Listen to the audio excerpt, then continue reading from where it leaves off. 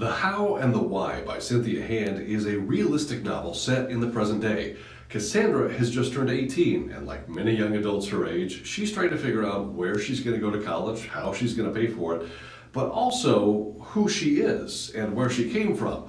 Her adoptive parents have given her everything she could want, but Cassandra still has a lot of questions about her personal history. So, being a legal adult, she quietly starts searching for answers because she doesn't want to hurt her adoptive parents' feelings. The novel is told from two points of view, Cassandra's, plus a series of letters that her birth mother wrote to the then unborn Cassandra when her birth mother was only 16 years old. Thanks to an 18-year-old program in her state, Cassandra eventually gets access to those letters that were left for her and then starts a search to find the woman who wrote them, her biological mom.